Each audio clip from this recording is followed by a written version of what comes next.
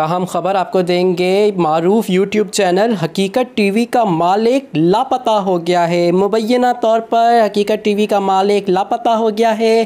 Twitter पर हकीकत TV is missing और वेयर इज़ हकीकत टीवी टॉप ट्रेंड करने लगे हैं। आपको अहम खबर दे रहे हैं। इन ट्रेंड्स में ये कहा जा रहा है हकीकत टीवी के मालिक को उठा लिया गया है, लापता कर दिया गया है और इसके पीछे पाकिस्तान की इस्टेब्लिशमेंट शामिल है।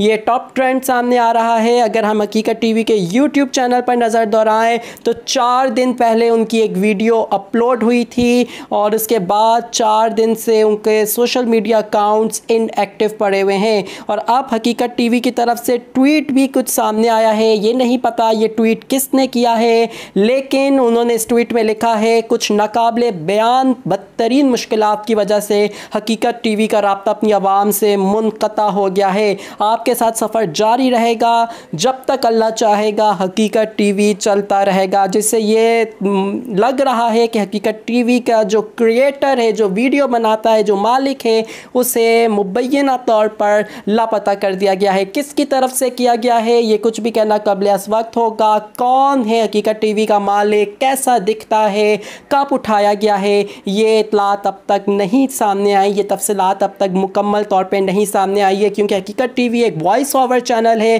फुटेजेस चलती रहती हैं और पीछे आवाज़ चलती है। तो आज तक किसी को नहीं पता चल सका है कि हकीकत टीवी का मालिक कौन है, हकीकत टीवी का मालिक कैसे दिखता है। लेकिन अब ये इतलात आ रही हैं 4 दिन से वीडियो अपलोड नहीं हुई है और अब ये कहा जा रहा है हकीकत टीवी के मालिक को भी उठा लिया गया है। इससे पहले कल कराची से सोशल मीडिया एक्टिविस्ट अरसलाम खान को रेंजर्स की तरफ से रात गए घर से ज़बरदस्ती तौर पर लापता किया गया। सोशल मीडिया पर तूफ़ान आया तो रेंजर्स ने रात गए छोड़ दिया एक दिन बाद। लेकिन ये पाकिस्तान में जबरी तौर पर गुमशुदगियाँ और इस तरह के वाक़यात आए रोज़ पेश आते रहते हैं।